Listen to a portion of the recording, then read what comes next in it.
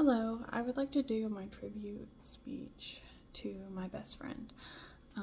Her name is Rebecca, and I call her Becca, so that's just what we're gonna call her.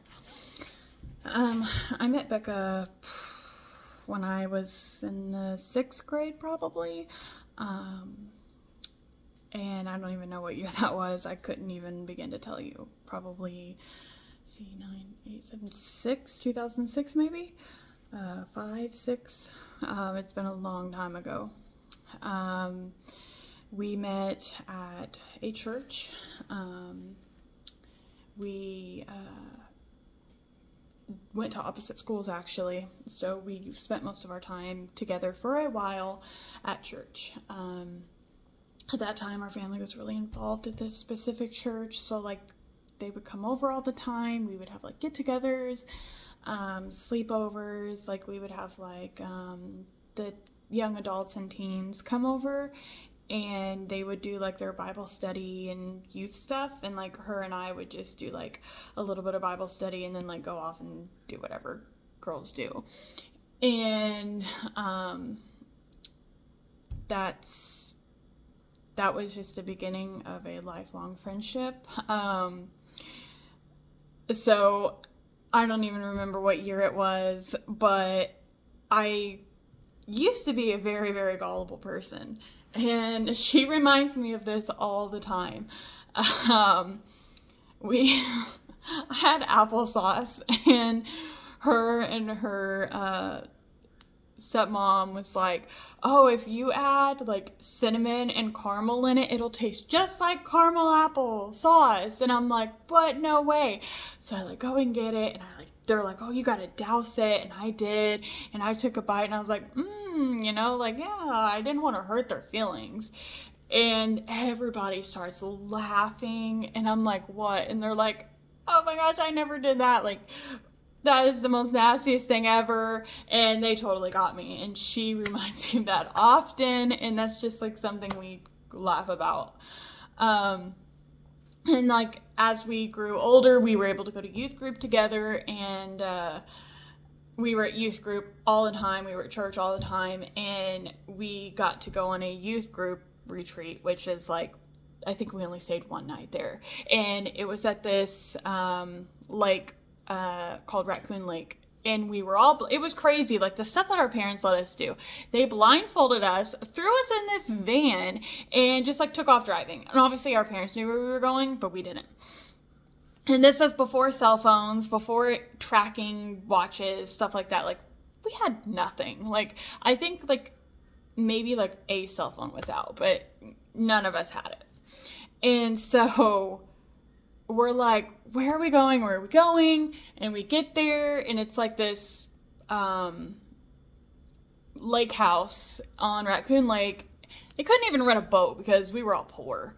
But we rented one night, and so Becca and I, like, we paddled up, and we just did everything together. I think we went swimming.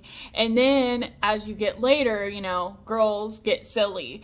And we made this eyeshadow paste, and we put it all over our face, and, like, made our faces blue and, like, creepy. And then we wrapped, like, towels around our head to look like zombies or something. I have no idea what was going through our head at that point. But it's just like little silly things that we did growing up. And then, you know, they moved, and then she eventually was able to go to high school with me, and we went through high school together. And then I had children and moved away, which I moved like an hour away, but we still saw each other all the time. She was there, not physically with me, but shortly after my kids were born.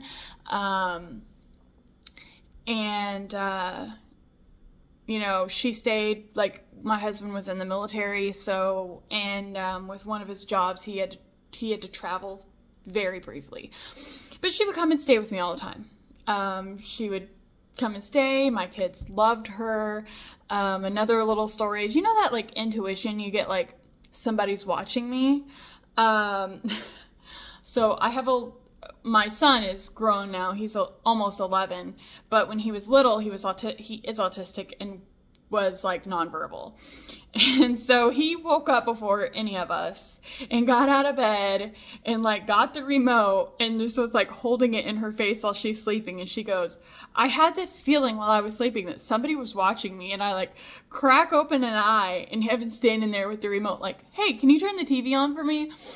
And it was just like, oh, there's a kid there. Like, if you have kids or have had that situation happen, it's funny. And we always called him Baby Evan. It was Baby Evan, Baby Evan. Now I can't call him Baby Evan because he gets very upset. But he'll always be Baby Evan.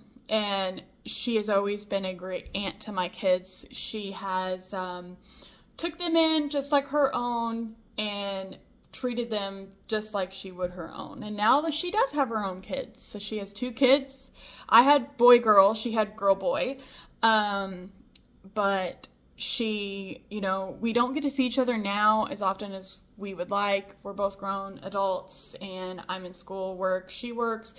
You know, we all have our own lives, but it doesn't matter. We pick up and we talk just like that. It's just like nothing is ever, no time has passed between the last time that we were together. She always is there if I'm hurt. You know, if I, like, am I not physically hurt, like emotionally hurt, she's the one I need to call. You know, if she's going through something, I got her, you know, tell me all about it. And just a real true friend who will be there no matter what, through everything. I've been best friends with her longer than I've been with my husband, and I've been with him for a long time. So she's my real G from the OG, if that's how the kids say it nowadays. But really, she is the best friend that anybody could ever have. You know, her and I always have this, you know, if we go out to lunch, if I invite you to lunch and you can't pay, I got you. Don't worry about it. I don't want you to pay me back. I have it. And she's that way with me. And it's not, oh, let me pay you back. You know, you owe me $7. No, friendships keep no money. And that's just something that she's always done with me. And I know this video is really long and I could talk about her forever and ever and ever. But it's time to wrap it up. So I am just so thankful that I have a true best friend that I love very much, and that I have been blessed with a friend like her, because everybody deserves a friend like her. And we have each other's backs, and we will be friends forever and ever. So thank you guys for watching and listening.